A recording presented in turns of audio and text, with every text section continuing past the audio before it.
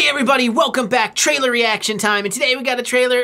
We'll see how it goes. Today we're here to watch the IMAX trailer for Dark Phoenix, the newest X-Men film.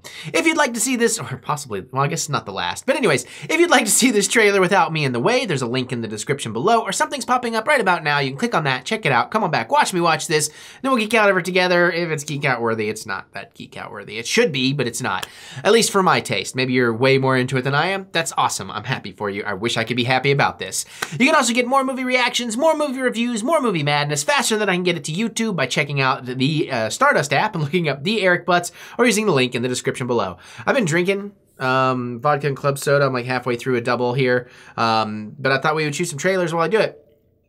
That said, I'm probably done reacting to Dark Phoenix stuff, except we did actually get IMAX tickets, and I saw it was an IMAX trailer, so I thought, why not? We'll give it one more go. We'll see if I can get hyped for this at all. We're going to be seeing The Secret Life of Pets, and then we'll take a little break, shoot a review of that probably, and then jump over to Dark Phoenix that day. It's going to be crazy. Anyways, let's watch. I've liked a lot of the X-Men movies, but... What is this place? Apocalypse. Welcome to the School for the Gifted. Okay. You are now seeing the beginnings of another stage of human evolution. The truth is, mutants are very real, and they are among us.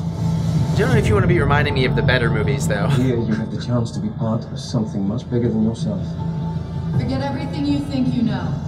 You're not kids anymore. Okay. You're X-Men. Oh, but I liked being a man. War is still coming, Charles, and I intend to fight it. You want to shoot me? Shoot me! You ready for this? A new tomorrow starts today. The world is on the brink.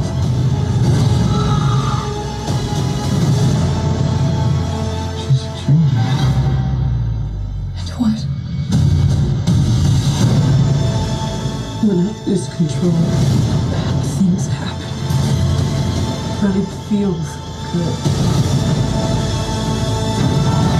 I liked that line. Tell me how we fix this job. I don't know what to do. Are you threatening me? That's right. I need Tippy for my bunghole.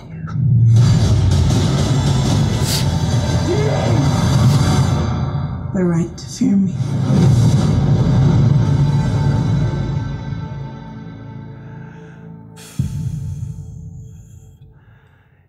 Yeah, so, you know, they're trying to get you all hyped with showing you all this stuff, but they're showing you this stuff from, like, the better movies, like X-Men, X-Men 2, X-Men First Class, and I don't know if there's anything from Days of Future Past, and, you know, and again, I mean, there's elements of the other films that I've quite enjoyed, but Apocalypse was really boring to watch, and it shouldn't have been. I mean, because Oscar Isaacs is great, but God, that was a tough, difficult thing to watch. It was so typical and dull, and I just get more of the same here. I think the cosmic stuff we'll get will be pretty cool, but I have a feeling that's a short part of it. I do like Sophie Turner as Jean Grey, although it was interesting they didn't show any Famke Johnson, if that's how you say it, in there at all, even though they're showing this other stuff. They made me almost think Hugh Jackman was like popping up as Wolverine for a split second, and I'm like, why would you spoil that? But then I'm like, oh, right, okay, I see what they're doing here. That being said, I mean, I got tickets. We're gonna go see it, you know, I mean, even not great movies I can still enjoy. I mean, maybe it's a chance to eat some more delicious Regal popcorn. So, yeah, anyways, that's my thought. I think it's a mistake on their part. I mean, I get it. I get where they're going for, but I mean, you're just reminding me of the better stuff. It makes me less excited for the movie, and you barely showed me anything of the new movie in there. Certainly barely showed me anything new, and I'm sorry for the jokes, but I was recording video game stuff, so it's kind of the mode my brain is now in, but I could not resist the Cornholio joke when she said, are you threatening me?